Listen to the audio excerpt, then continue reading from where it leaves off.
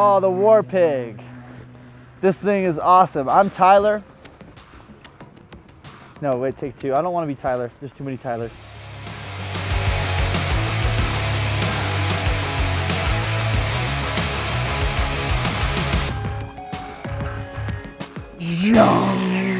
Hello, it's Blingwall again with Board Insiders at Timberline Lodge. It's snowing crazy out here. This interview is going to be real fun because I got to ride the Warpig.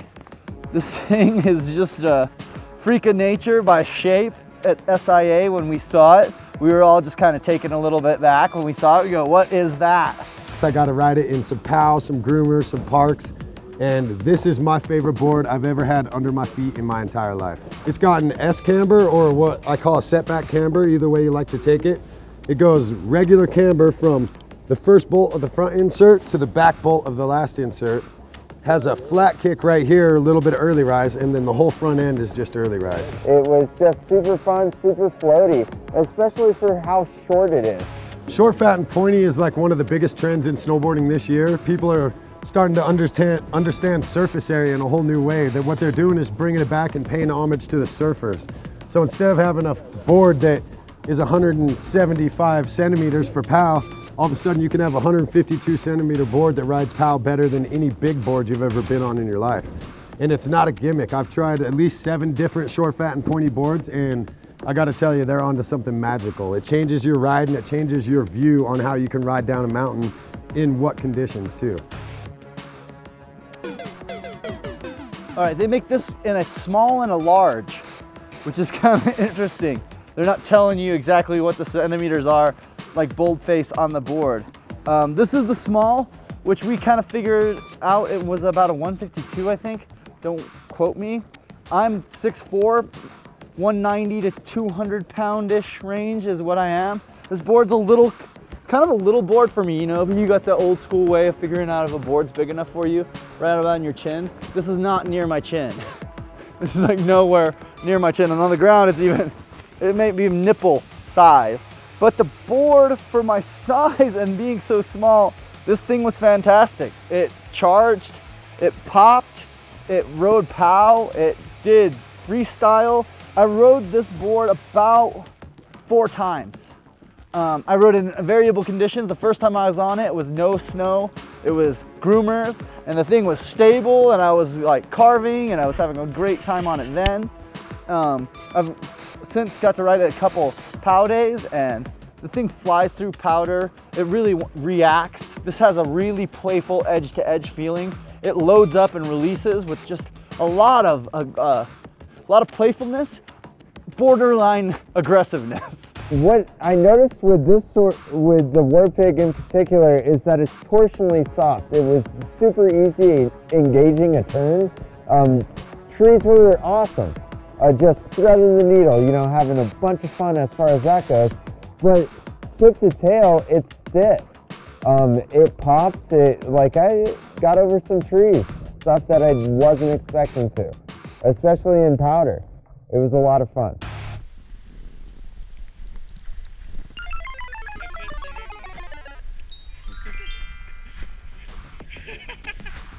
In trees, this board, if you look at the it's a short radius side cut and it's super deep. So it goes from fat to skinny back to fat.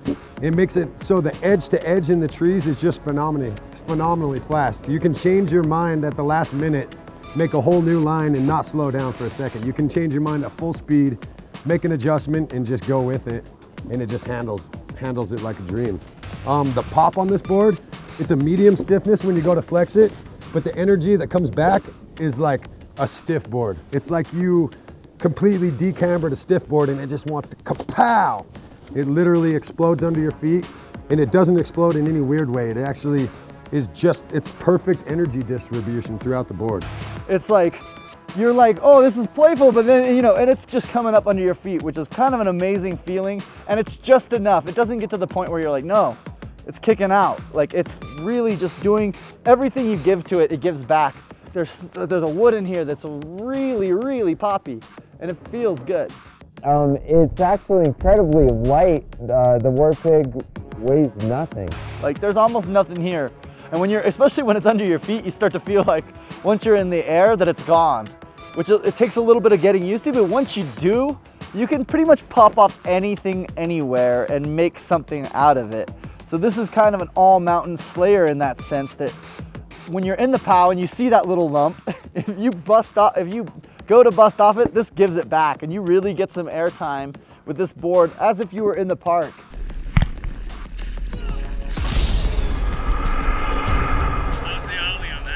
I rode this board in a competition this year. It was the Yo Beat long jump.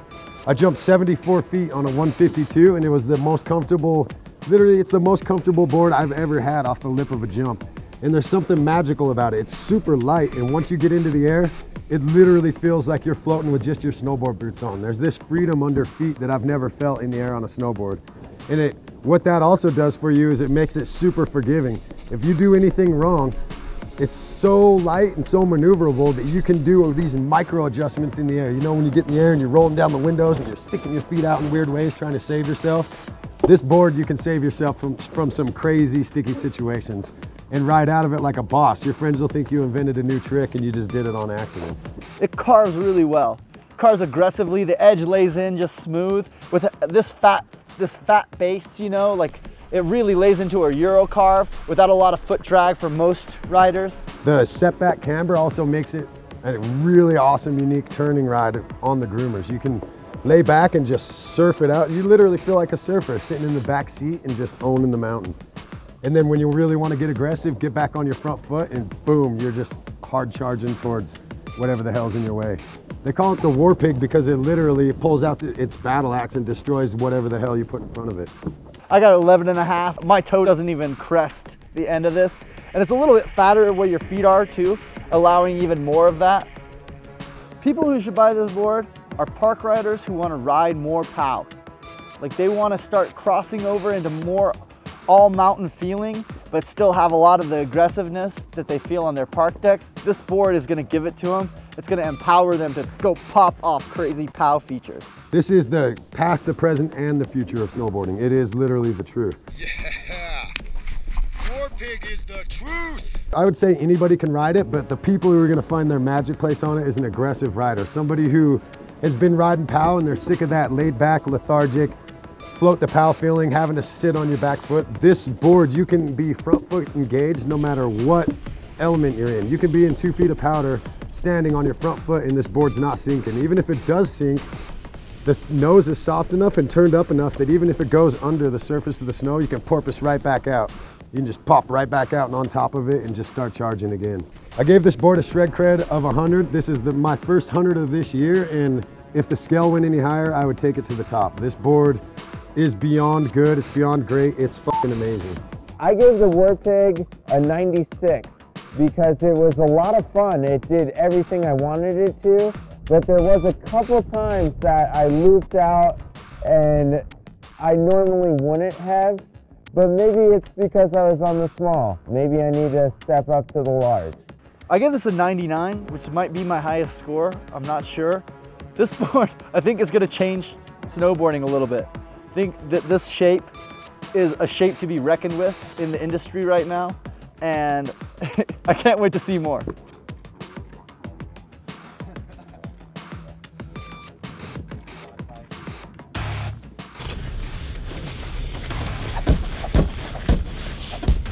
Holy crap. What are you, like 6 years old?